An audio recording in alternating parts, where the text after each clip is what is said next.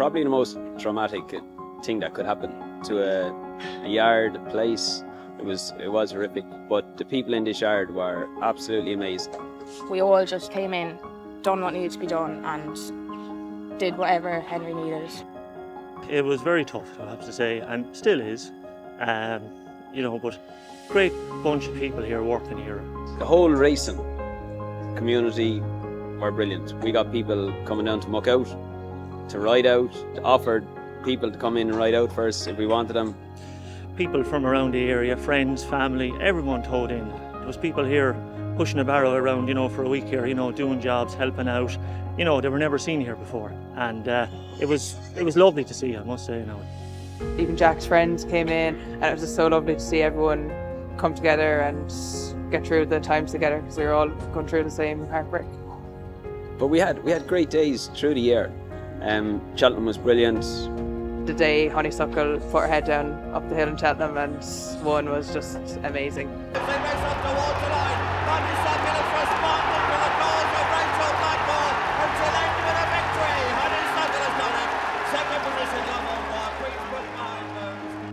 We were all nearly crying here, weren't we, Johnny? Yeah. You were over there, we were over here, we were all nearly bawling watching it, like, it was unreal. And like, had the rainbow over the back of her when she was walking in the chute was like, give you goosebumps. We were very fortunate to have her as well.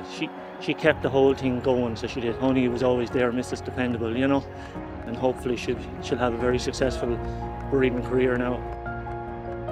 But like all that year, was even when Envoy did what he done last year and everything, like, it was lovely for all them, like, just to lift him up a bit, so.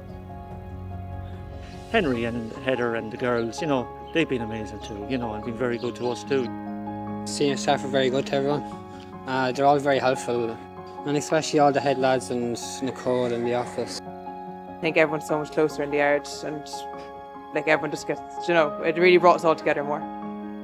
You couldn't praise the people in this yard and the way they turned up, they worked, and they definitely deserve an award at least. But I'm sure Jack would be very proud and very happy to see and know how well the place has towed in and kept going, you know, through such difficult times.